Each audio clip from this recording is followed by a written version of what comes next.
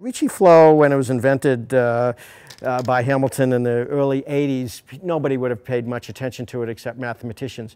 What happened is, 20 years later, Hamilton and others, including me, were working on this and trying to prove this so-called Poincaré Conjecture, and also something a bit more inclusive called the geometrization conjecture. It was going okay, but there was some big roadblocks. What got people's attention is in the year 2002, this fellow called Perelman, who is famous as much for his eccentricities as his math, was able to actually prove these important theorems using the Ricci Flow. It's hard to describe exactly how Ricci Flow works, so I thought what I'd do is talk about something which is very closely related to Ricci Flow. We'll start with something called curve shortening flow. Think about the two-dimensional space, and let's just draw a smooth path, closed path on that surface. And what we want to do is see if we can move it, deform it, change it into a new path. Let's take this point here, and I'm going to draw the tangent line here. And so we're going to move it in a direction which is perpendicular to that. So either this way or that way. And remember, this is happening at each point along this path.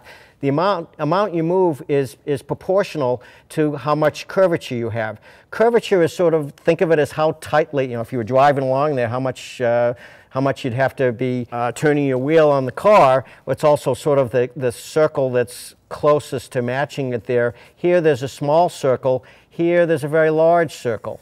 And the curvature is sort of 1 over the radius of that circle. Here the circle is very small, and so the curvature is very large. So the speed that this point is going to move is going to be very fast, and it's going to be moving in this direction quite fast. Here, because the curvature is much smaller, you're going to be moving in this direction, but it's going to be only a little bit. So if you think about this path, after a certain amount of time, and this time is artificial, it's not real time, it's just something you're putting on artificially on this point will move just a little bit in there, this point will move quite a bit more.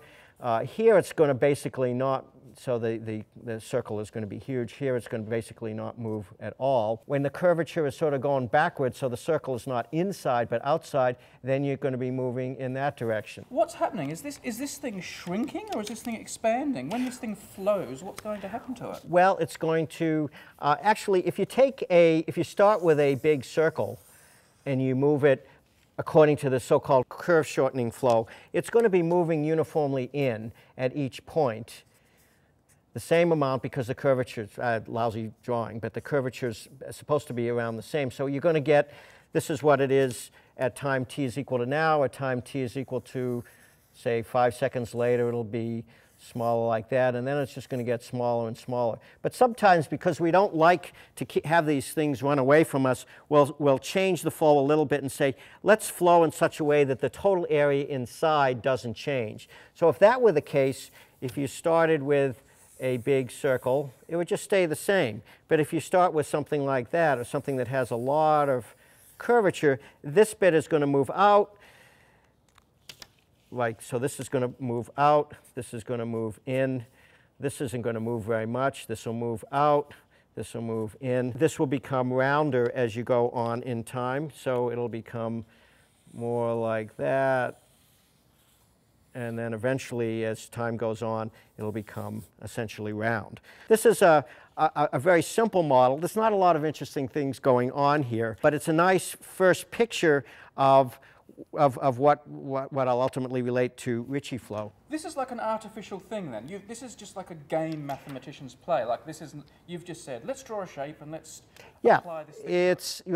It's a little, it's a game, and you can ask questions like, say you don't keep the area fixed, how long does it take for it to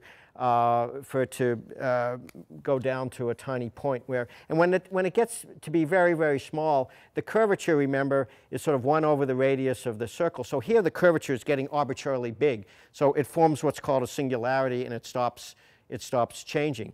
But you could look at something like this. Say you have something which has lots and lots of really screwy little things like that. And you can say, maybe some of these things will join up. What will ultimately happen? In this simple case, what will happen is it will always become a circle after enough time. But if we look at it at the sort of the next, I think, simple model for Ricci flow, which is mean curvature flow, there it gets a lot more interesting. So now instead of thinking of this as a two-dimensional surface with one-dimensional closed paths in there, now let's think of this as a three-dimensional surface. So think of an axis there. I don't want to always draw that, but think of this as 3 dimensions. And we could be thinking about, say, a sphere, a beach ball. You know, you can think of a beach ball, which if it's all blown up is nice and round, but if it's not, you know, if you've left it, you know, get to the middle of the winter, it's going to be maybe instead of being a nice round one, it's going to be, you know, sort of something like this. And think of this always as 2 dimensions, and maybe it has a little, you know, sort of a. This is a 2-dimensional surface in 3 dimensions. So we're in a 3-dimensional space, but we're thinking of a 2-dimensional surface, just like the surface of the Earth. The so-called mean curvature flow is similar to the curve shortening flow, except now we're moving this 2-dimensional surface. And we're going to be moving, the notion of curvature is quite a bit more complicated when you have a higher dimensional surface, but it's moved according to what's called the mean curvature, which is sort of the average of the curvature in this direction and that direction. The flow, and remember we have this word flow, which is telling how is this 2-dimensional surface, this sort of half-deflated beach ball, how is that going to move in space? And before, when we were talking about a path in space, we talked about a tangent line. Now we have a tangent plane. Think of the surface of this ball, and you sort of take a 2-dimensional surface and fit it at that point. That'll be the tangent plane. And this point is going to move in the direction which is 90 degrees to that plane. So it's in the, again, the sort of orthogonal normal direction. So our wonky beach ball is going to get bigger or smaller? Or? Well, actually, and I shouldn't have drawn it this way because this curvature, it would tend to go in this direction. Our beach ball, unless we tell it to make sure that the volume contained inside is constant, and you can do that. You can change the flow a little. If you don't, it's going to become smaller and smaller and rounder and rounder. Unless, but the interesting thing that can happen here that's a little bit different from that simple curve shortening I was talking about before is, say you have one that starts out like this. I think of this as a sphere with a very tight corset. People don't wear corsets anymore, I don't think. But anyway, that's 3D though. That's a 3D. This is 3D. So think of this as, you know, so this is 3D. Think of the surface as taking that beach ball. It's like an hourglass. Like an hourglass. Very good. Like an hourglass. So what's going to happen here, for reasons that are, I think, a little tricky to explain, but right here where you have a lot of curvature in certain directions, this thing, instead of becoming round, this whole thing is going to shrink off, and it's going to, as we go in time, this is going to basically go down to, the radius around here is going to go down to 0. The curvature now blows up. When I say blow up, I mean it becomes infinite. What happens here now is you have to stop the flow, because the flow can't move anymore. The flow is saying, move a given point in a direction which is orthogonal to the surface, orthogonal to the tangent plane, and move it in an amount that's proportional to the curvature. If the curvature is infinite, you can't do that anymore. Jim, isn't it only that point that can't move? Can't all the other points on our hourglass continue moving? You can. You can do that if you say, I'm going to, so what people, you sort of do a quarantine. You say, okay, we're not going to work with these guys anymore. Let's, in fact, you could try to throw it out and we can continue to work with these. The problem with just continuing it everywhere else, the disease that's happened here, if you will, is going to spread very quickly. And very quickly, the whole thing is not going to make any sense. So what one would like to do, and this was a very important thing in the Ricci flow, in Perelman's use of Ricci flow to prove the Poincaré conjecture, is figure out how do I quarantine these singularities for me? How do I cut this thing off, sort of put a little bandage around it, they call it surgery, and surgery off the bad places and continue the flow elsewhere.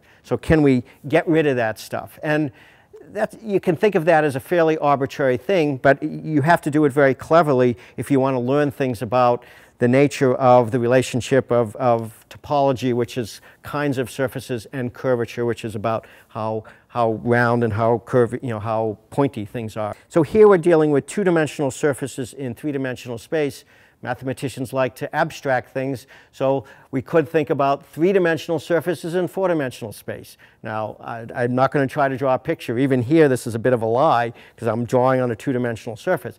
But one can do that. Now you have more curvatures and more interesting things you can do. That's still not Ricci flow. Ricci flow is a big step away from mean curvature flow or inverse mean curvature flow in the following abstract way.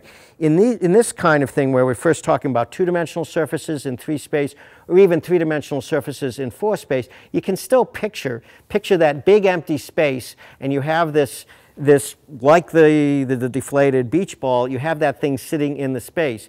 And it's easy for our minds to picture going to a four-dimensional space, I think relatively easy, maybe I'm fooling myself, but to picture a three-dimensional thing or even a two-dimensional thing in four-dimensional space. Ricci flow is very different. Now the object you're looking at is not sitting inside a space. You're not moving the object. So maybe I'll try to explain that. With the curve shortening flow and the mean curvature flow, we were taking an object, be it a path or the surface of a ball, surface of a deformed ball, and we're moving that in the empty space. Ricci flow, you're doing something very different. You're dealing with something called a Riemannian geometry. Just think, so I'm going to have to go back. How do I do this? Mathematics is about abstracting. Some abstractions, like going from two-dimensional objects in three space to three-dimensional objects in four space, you can sort of trick your mind into thinking about that. But when you do the abstraction and going to Riemannian geometry, you have to think about the surface of that ball, but forget the inside, forget the outside. It's not moving. So I'm going to draw the same old picture of think of this two-dimensional surface, except don't think of it sitting inside a big space. Think of it as something where you specify a function, and the function is going to assign a matrix. So think of a matrix, well, usually it's called G, and at each point, let's say the point is labeled by X, there's a component G11 in this corner, function of X, G12, and maybe, it's a square matrix that goes, so you have a square array of numbers. And these numbers, and this is called the metric, these numbers tell in an abstract way, what kind of information would you like to know? One thing you would like to know is if you're starting at a point here and you're going to a point there, what's the shortest possible path between them? You can take any point on Earth and then another point and find the great circle route between them. And they tend to be just sort of almost straight paths. But say you're in a mountain range and you want to get from the top of one mountain to another. This is a very curvy place, and if you tried to find the shortest possible path between them, it can be very complicated. You can think about this kind of thing for a surface in space, or what you can do is say, I'm not thinking about this surface in space. I'm just going to assign it something called the metric. And using a little bit of mathematics, you can use that metric to decide what shortest possible paths are going to be, what the area of different regions is going to be, and what the curvature of this thing is going to be. You can think of Ricci flow as, let's take this metric. The metric changes in accordance with something that involves a curvature. So the basic idea is the same as the surface moving in space, but we don't move the surface in space, we move this thing, we change this thing which is describing the geometry. A very interesting and important feature of Ricci flow, like that mean curvature flow, is if you have something, and I'm going to, this is not fair, but if I draw that same picture where somewhere there's a lot of curvature there, maybe it has some interesting holes in a topology. But if you have, now this wouldn't work in two dimensions. In two dimensions, it's always going to become as round as possible. But if you go to higher dimensions, when you have a lot of curvature in some place, it's going to tend to, the flow is going to tend to hit a singularity where the curvature gets arbitrarily big. Understanding how to work with the curvature was very important in Perelman's proof of the Poincaré conjecture and the geometrization conjecture using Ricci flow. If you'd like to see and hear a bit more about the Poincaré conjecture, there will be links on the screen and in the video description. We've got sort of a fairly simple video about it, and there's also a lot more of my interview with Jim about the conjecture and also how the Ricci flow sort of contributed to it finally being cracked.